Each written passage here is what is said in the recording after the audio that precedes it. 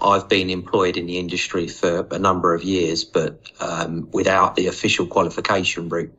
I took a mechanical apprenticeship, and during the mechanical apprenticeship, we did electrical and mechanical, but all of my apprenticeship was based around the mechanical side of it.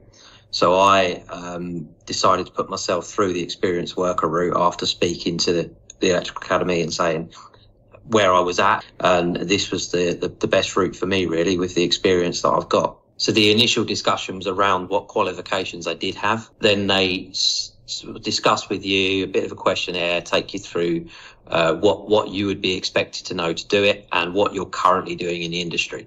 So you need to be able to cover a wide range of different applications in order to pass the final exam. So you go through the interview process to ensure that you are working in the industry and that you're not wasting your time, really. So it's a very good way of you not paying out the full price before and then not being able to complete it because you don't meet the criteria. I found it really easy. So it's effectively just taking photos of your work as you go along, proving that it's you doing it. So making sure that you've got the correct PPE and everything like that on while you're doing it, as you would on site.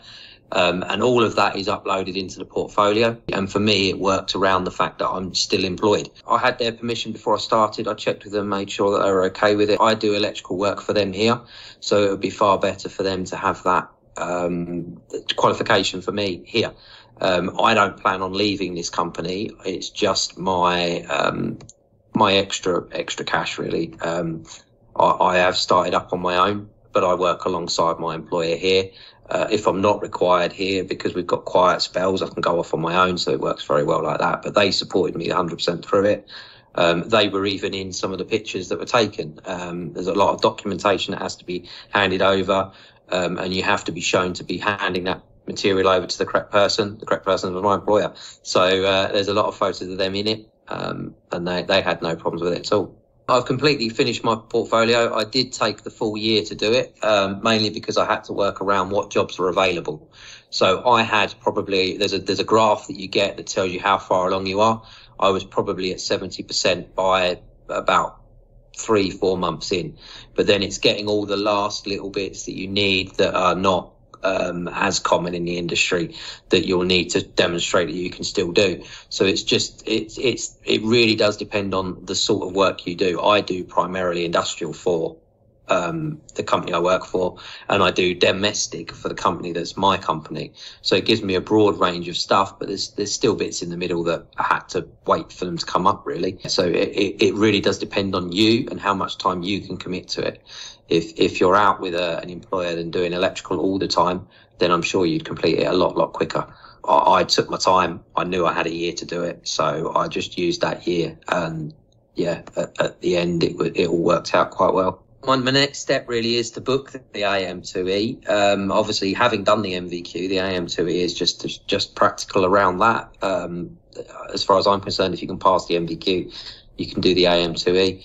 It's just waiting for me now to get a nice time slot where I can book that in and do it effectively. As far as I'm aware, there's no other interviews for it. It's just book it and go with it, really. So for me, it's purely employability. So I'm employed in this company here, but if I was to go to another company, my qualifications were nothing.